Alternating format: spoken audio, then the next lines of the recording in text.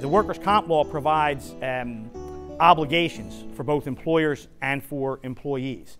That, the employee, first thing, is they're obligated to provide notice of the work injury to a supervisor after the injury happens. Now, we suggest that that's done as soon as possible, that you do it right away. We don't suggest that anyone delay in providing notice, and that's because it generally is that the employee is going to need medical care, and you can eliminate a potential issue if you provide notice right away. But the law gives you a set amount of time to provide notice for a work injury. The law gives you 120 days to provide notice of a work injury from when you knew or should have known that the injury occurred. So you have up to 4 months to notify the employer of a work injury. Now, the best practice, as it says in there, the best practice is to do it within 21 days. Well, do it immediately is actually the best practice. But if you do not do it within 21 days, then you forfeit those 21 days of pay.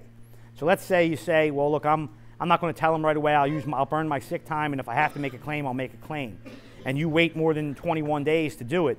The first day they got to pay you benefits after 21 days is when you tell them. So if you wait 22 days to tell them, the first day you're getting paid is day 22, and that's the only pay you'll get is that day. Those first 21 days you'll forfeit. You just want the word out there about what the law provides. The law gives them up to 120 days. We tell them to provide notice immediately and to be specific when they provide notice. It's not enough, as it says in the handout, it's not enough to say, my back's really hurting me, and think that this manager is going to understand that that's because you lift all day. Because if he writes down, or the employee writes down, I told him my back was hurting real bad, that's not proper notice. It has to be tied to work. That my back's been hurting real bad because of lifting at work, or I was lifting this specific thing and my hand hurt. You have to tie the injury to work when you notify the employer.